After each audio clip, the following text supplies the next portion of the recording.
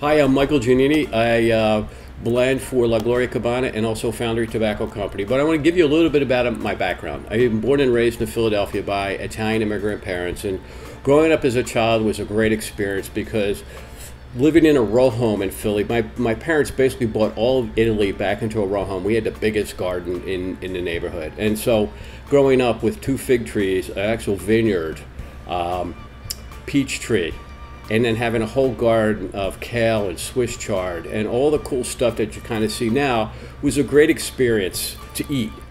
So my natural progression is I had a lot of passions in my life. One of them is I ended up becoming a chef by the time I was 18. Actually, my parents wanted me to go to college, so I went to college and I was working on getting a PhD in psychology. And then what I also did was I taught mentally retarded, mentally ill kids during the day. So all those things are kind of interesting because what's happened is one of my clients who was mentally retarded, mentally ill, was a savant who knew classical music, could play 3 notes, and he could basically name that piece. And part of his reward was he got to smoke a pipe. And being around him, I thought, wow, this is really cool. So I'm going to be an academic. I need to get a tweed jacket, and I need to start smoking a pipe. Well, went to my local smoke shop, bought pipes there, bought some cigars, and after about 3 months of being there every Friday, I was offered a job to be a clerk to blend pipe tobacco, and that was my start entree into the world of tobacco. This is 1983 in Philadelphia.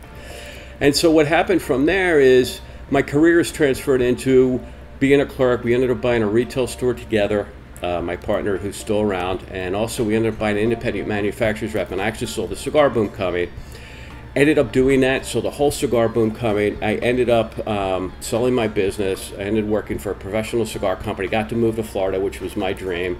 Did that for about 1.5 years and ended up as the national sales manager for La Gloria Cubana with Ernesto Perez Carrillo. This is in 2000. A year later, we were transferred to General Cigar.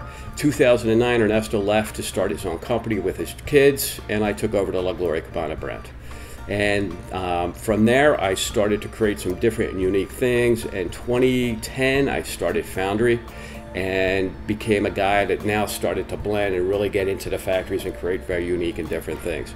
But what's interesting about all these experiences, the way that I think about when I'm blending is I tap into my childhood as being an Italian, eating very clean, fresh foods, into becoming a chef, and then all my other interests that I mentioned is part of how I put the package together when I bring it out into the marketplace.